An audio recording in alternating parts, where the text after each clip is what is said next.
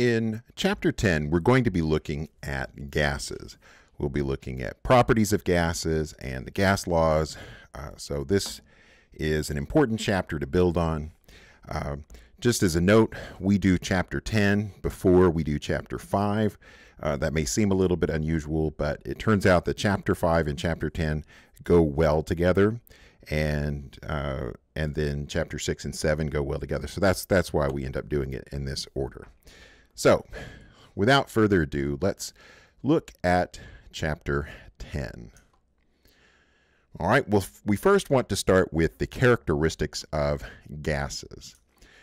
Gases will behave in a very similar fashion physically. Now, chemically, they can be quite different, but physically, they're going to have similar physical properties. That is, they're going to flow easily. They will diffuse rapidly. That's just because the molecules move around quite easily. They will expand to fill their containers, and they are highly compressible. And the reason for this is that there is lots of empty space in between the molecules. We'll also find that they typically have pretty low densities compared to things like liquids and solids. All right.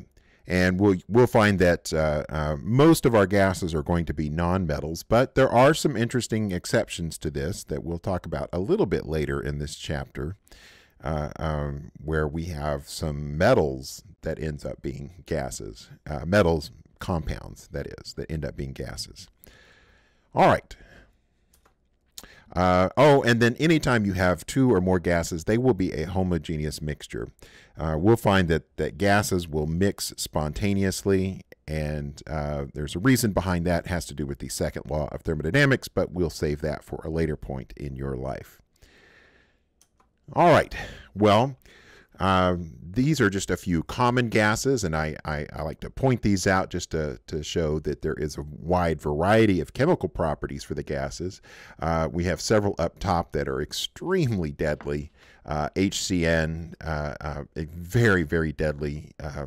It does have the slight odor of bitter almonds, but if you smell the bitter almonds, it's all over. So H2S, you're probably familiar with that one because that's the odor of rotten eggs.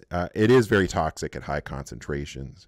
Carbon monoxide, hopefully you know about that one being extremely toxic. Carbon dioxide, it is colorless and I would say mostly odorless. There is a little bit of a odor to it if you count the fact that it's a little bit acidic, and so if you breathe it in, it does convert a little bit of the moisture in your nose into carbonic acid, and so it does have kind of an odor or flavor to it, but not very significant. Methane, colorless, odorless, quite flammable. Ethylene, also flammable. Let's see, propane, there's another flammable. Nitrous oxide, this is the one that's used as laughing gas. Nitrogen dioxide, toxic red, not laughing gas. It's a red-brown color, not laughing gas. Very, very deadly. Ammonia has a very pungent odor. You've used that around the house for cleaning purposes. And then sulfur dioxide, this is the gas that is given off when you burn sulfur. So like when you strike a match and you have that burning sulfur smell, that's sulfur dioxide.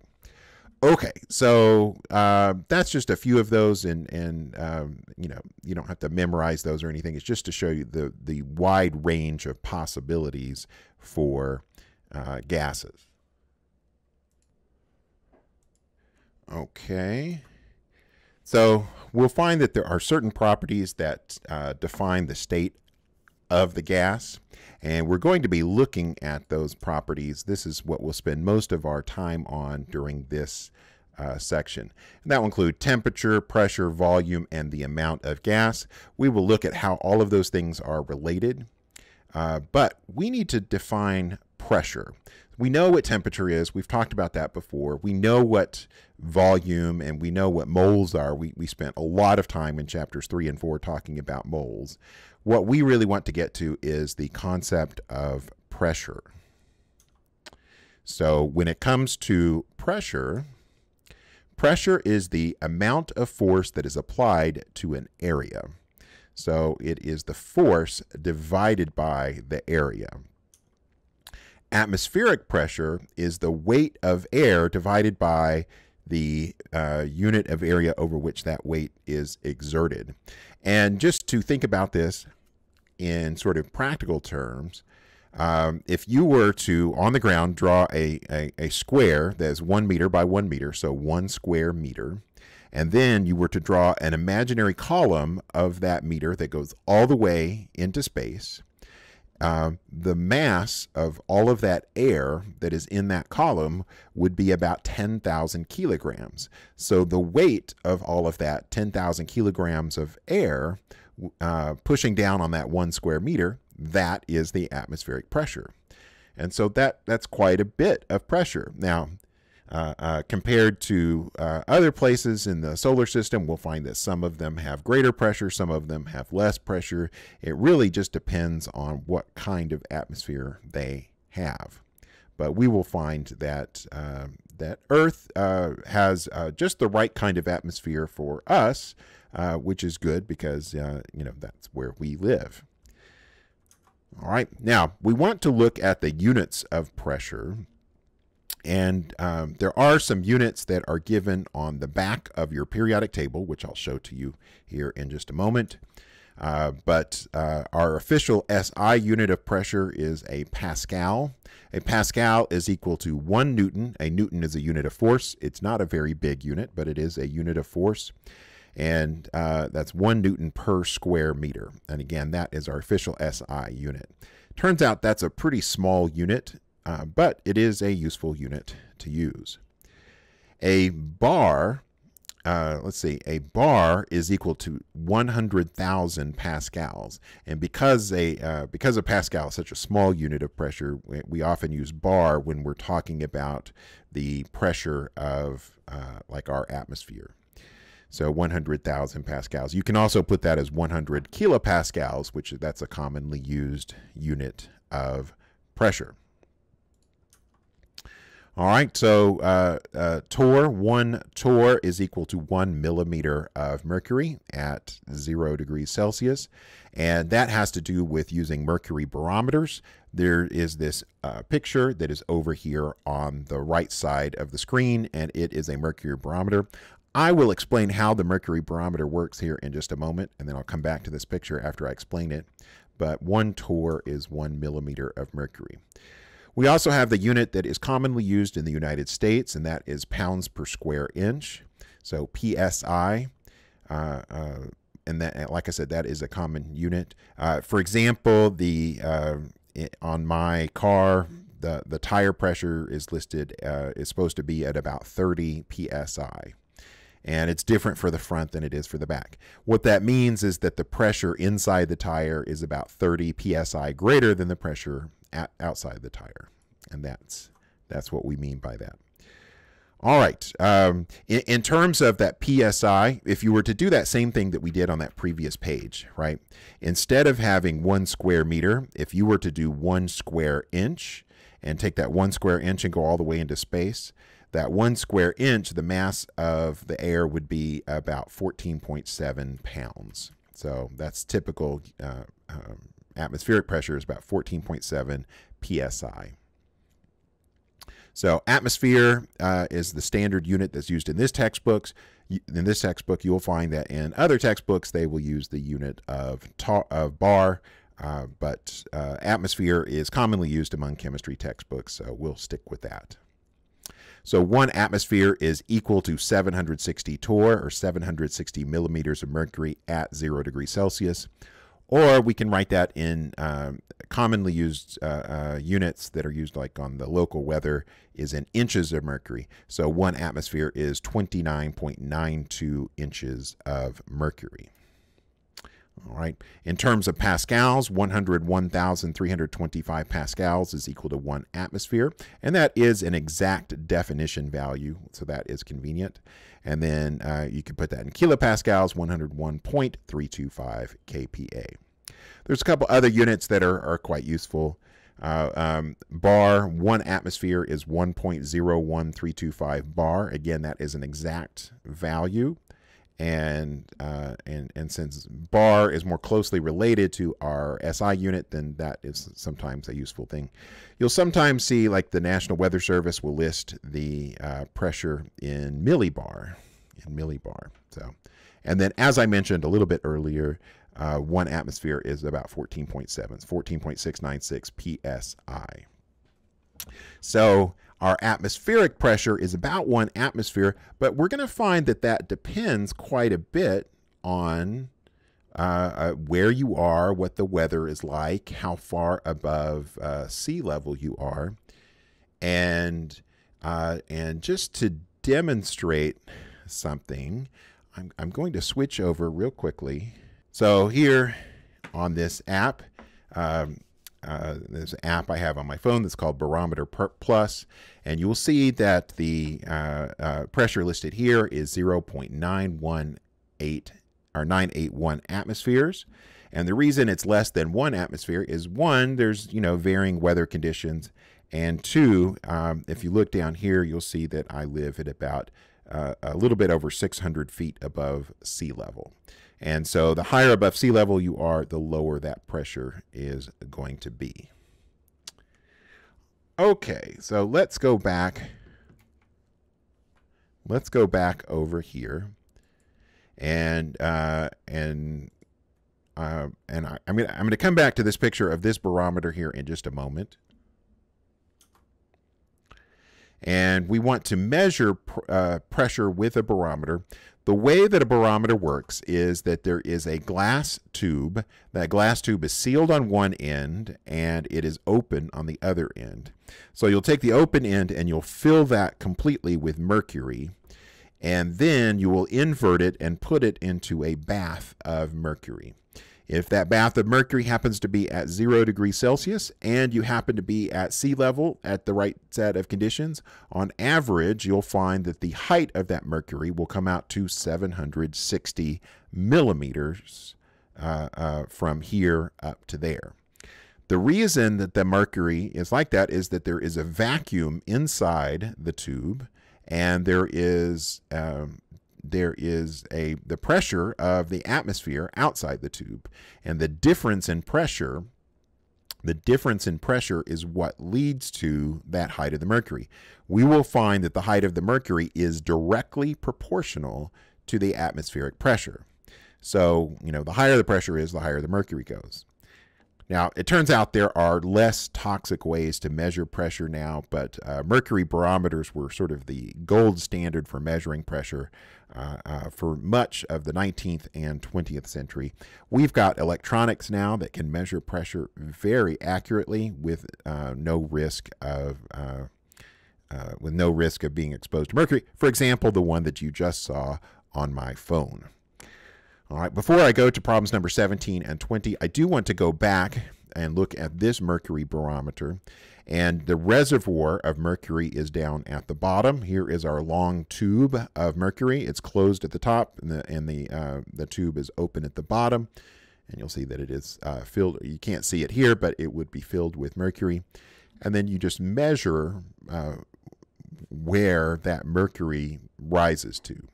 Now, because mercury changes density with temperature, there is a little scale. So there is a thermometer that is there, and then there's a little scale that's on the side that you adjust to account for changes in temperature.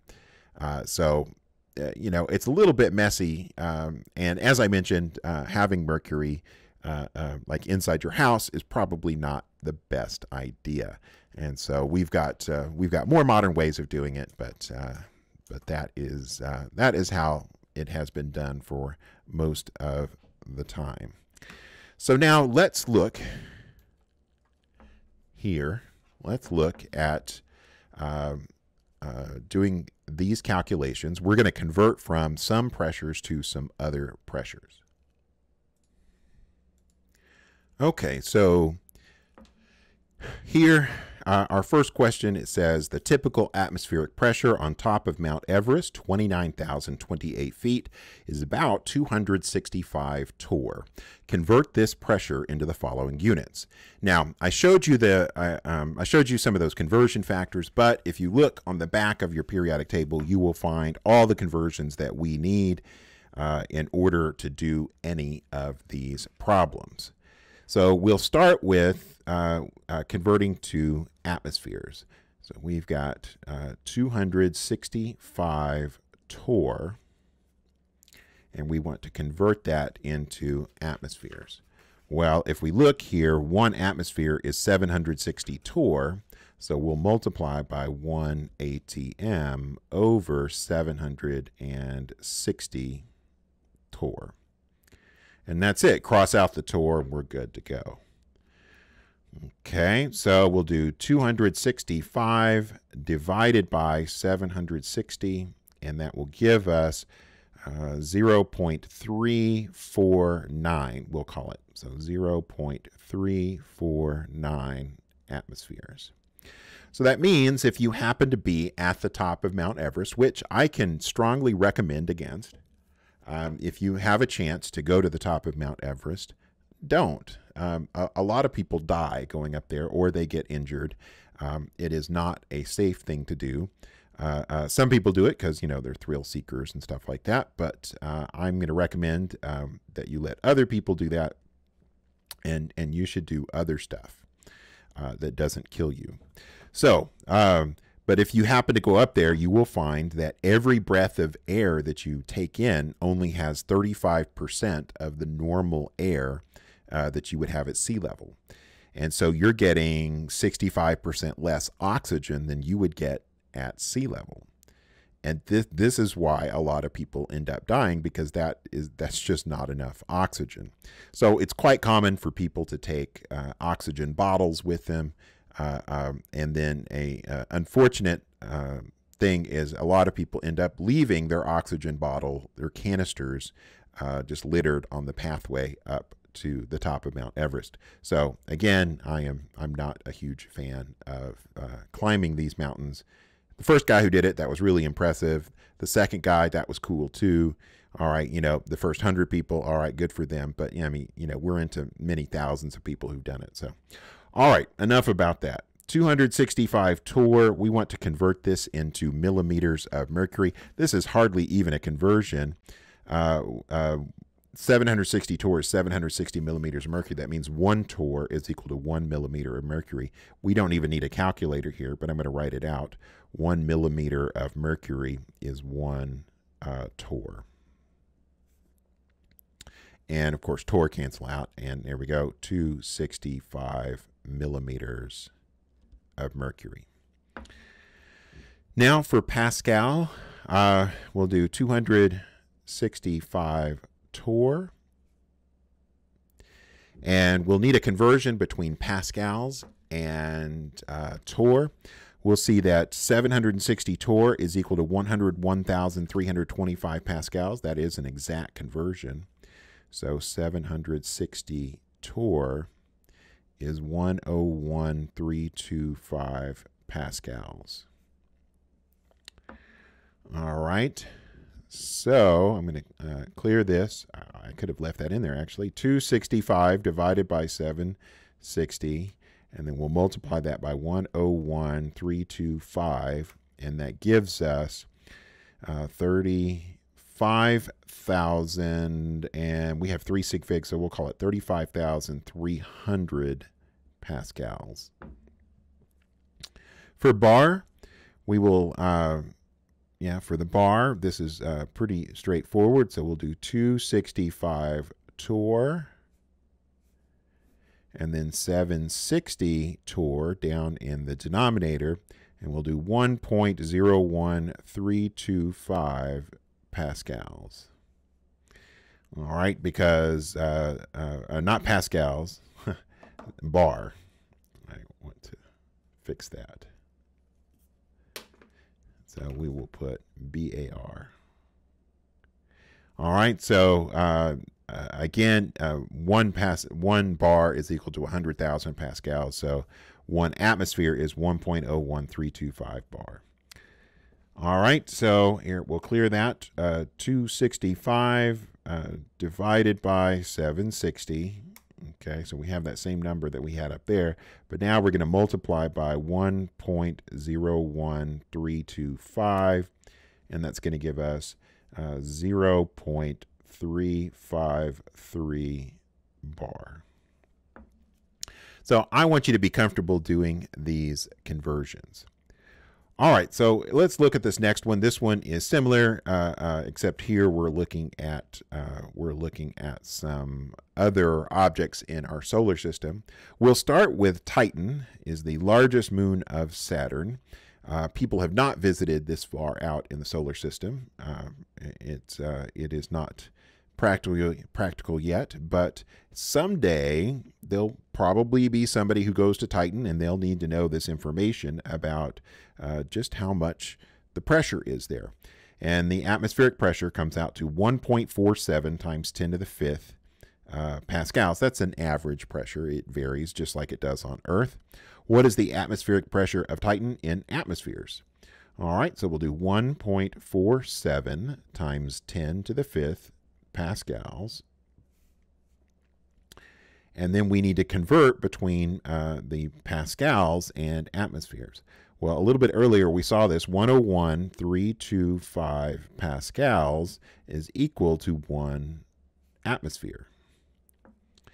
So we'll do 1.47 times 10 to the 5th divided by 101.325, and that's going to give us our pressure in atmospheres. And you'll see it comes out to 1.45 atmospheres.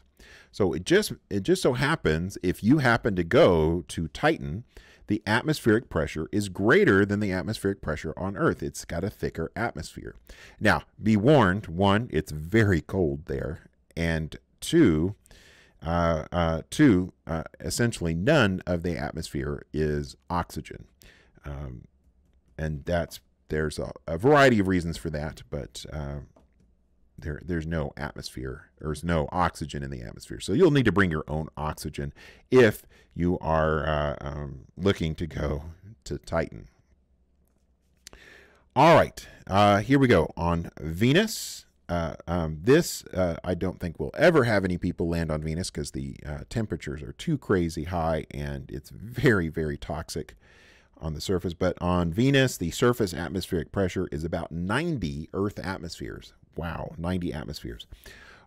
What is the Venusian atmospheric pressure in kilopascals? All right, so we'll do 90 ATM. And we'll know that 1 ATM is 101,325 pascals. So that's 101.325 kilopascals. Right, it's 101,000. Well, that's 101,000 there. All right, and that's going to give us our answer in kilopascals. So we'll do 90 times 101.325, and that gives us 9119 kPa. However, we need to account for significant figures here. If we look at this number with the way that it's written, it says it's about 90 Earth atmospheres. It really only has one significant figure there. So we're going to round that to 9 times 10 to the 3rd kilopascals. All right, so 9 times 10 to the 3rd kilopascals. Okay, so next thing that we want to look at is we want to go back to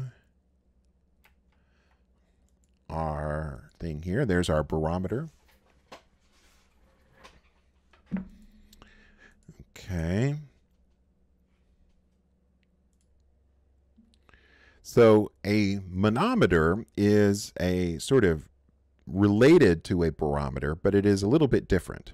The way that a manometer works is that you've got a vessel that is closed it's closed off from the atmosphere. So you have some pressure of gas that is in there. And then you've got this tube that is connected to this bend, and the bend has mercury in it. Well, if you want to get the pressure of the gas inside the vessel here, you can add the atmospheric pressure plus the pressure height difference in the mercury. And so it is a way of measuring the difference in pressure between atmospheric pressure and the pressure inside of a gas vessel. So in this particular example, we've got some gas, and you'll see that we've got some numbers over here, and it shows the height of the mercury as 136.4 here and 103.8. That makes the height is the difference between those numbers. And then we're going to assume that the atmospheric pressure is 760 unless we were given more information. Of course, if we were doing this in a lab, we would measure that pressure more accurately. But the pressure of the gas inside of this container is going to be atmospheric pressure plus that height. So there is the 760 millimeters, and then here is 136.4 minus 103.8, so it's the difference between those two, and then the number that we end up getting is 792.6 millimeters of mercury. So that is just an example of how you do this. I do not have any problems on the in-class assignment for doing this, but it is a worthwhile thing to look at. All right, so now I want to show a video, and before I show the video, I'm going to talk about how pressure changes as the altitude changes.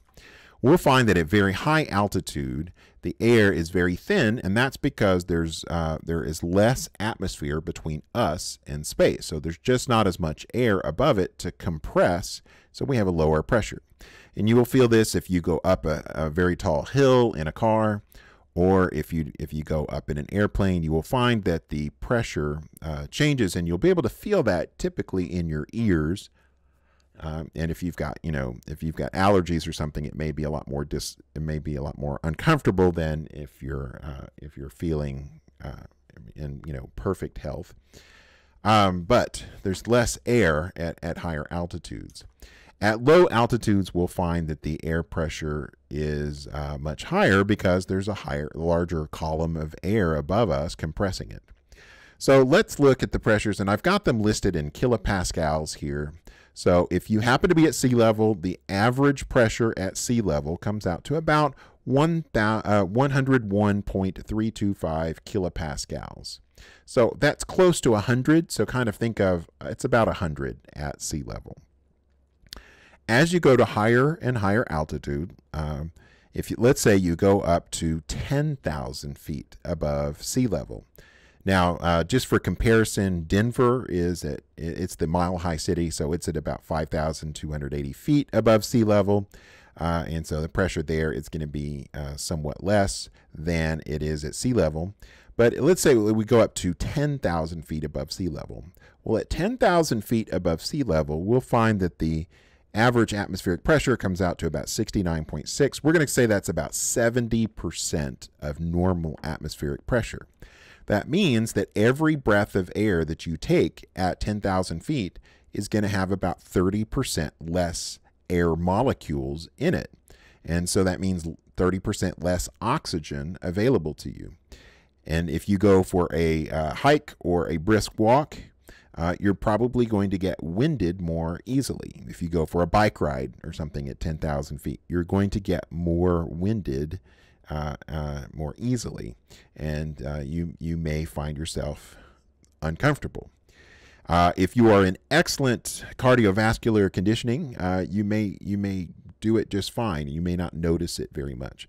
But if you are suffering from poor cardio conditioning, you may find that it will be quite uncomfortable. Now, that is about where most people will get to, and anything above that, they're going to start to feel quite a bit of discomfort. That said, there are people who live at much higher altitudes than 10,000 feet. There are many cities in Peru that have altitudes of 18,000 feet. So, I wouldn't say many. There are some cities. I will just say that. So there are some cities. At 20,000 feet above sea level, which is pretty significant, pretty high altitude, you have less than half of the normal air that is available. So you would be quite uncomfortable if you didn't have extra oxygen available to you. At 30,000 feet, that gets down to about 30% of normal atmospheric pressure. And so that gets very uncomfortable. It would be hard to stay conscious if you were exposed to 30% of our normal atmospheric pressure. And most commercial jets will fly between 30 and 40,000 feet for maximum efficiency. That's where they will fly.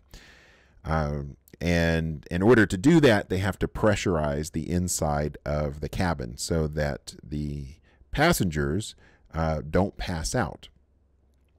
You'll notice that whenever you go on a flight, they'll tell you about your seat belts and and where the emergency exits are, all the stuff that you really don't want to ever have to use, but you're glad it's there.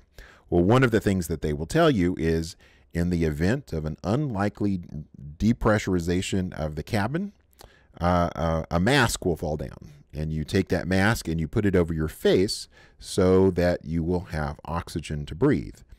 Pure oxygen will flow, and that will keep you from passing out. And of course, if you lose pressure, you may not want to stay awake, but trust me, it's better to stay awake than it is to pass out. If you stay at that condition, so if you stay at that, less than 30% of normal atmospheric pressure for any length of time, you are likely to start having oxygen deprivation, hypoxia, to your brain, and that could lead to brain damage. So they give you that oxygen, and of course they take that plane and try to get it down to a lower altitude as soon as they can. All right, that is a very rare event, but it is good to know. And you won't see the commercial planes flying much higher than about 40,000 feet because it starts to become quite inefficient to do so. You'll see other planes that will go up to higher altitudes. For example, a lot of military jets, and I forget which one this is. I think it's an F-16, but I'm not an expert on this. So that particular, it's either F-16 or F-18, but that particular plane here is at about 50,000 feet, and that's about how it can easily climb up to those higher altitudes. There are some military jets. This one is the SR-71. It is no longer used, but it was a U.S. military spy plane that would fly over the Soviet Union during the Cold War and take pictures of things, and they flew over other countries as well. And it went to such a high altitude that the anti-aircraft missiles at the time couldn't reach that airplane, so they just sort of flew over, and nobody could do anything. Of course, if you develop a plane that will go up there, then your opponents will develop a plane that will get up there and try to shoot you down. So it lasted for a little while, but I think after a while it turned out that there were other ways to get that information. By the mid 80s, they started having satellites, so they didn't need this kind of airplane. But up here, I've got a weather balloon, and you'll see it's up over 100,000 feet. And look at the pressure, less or about 1% of normal atmospheric pressure when you get up to 100,000 feet. And anything up over that, the pressure keeps going down. And then over here, you will see a picture. This is a picture of Joseph Kittinger. And Joseph Kittinger did a very cool mission for the Air Force. And I have a video to show you of Joseph Kittinger doing doing this mission. The whole thing about where his glove malfunctioned and he had a leak. Well, by the time when he got back down to the ground, his hand had swelled up because the blood was pooling in his hand. His hand swelled up to about twice its normal size. It must have been very painful. Good news is it was not permanent. It was not permanent. As of this recording, Joseph Kittinger is still alive, still with us. And I don't know if he's still performing, but just a few years back, he was still performing at air shows. So quite an interesting person. So, all right. Well, I'm going to let's see. Let me look at this real quick. Yeah, before we go to Boyle's Law, we're going to make that part of the second video because the video is getting to a long length here. So.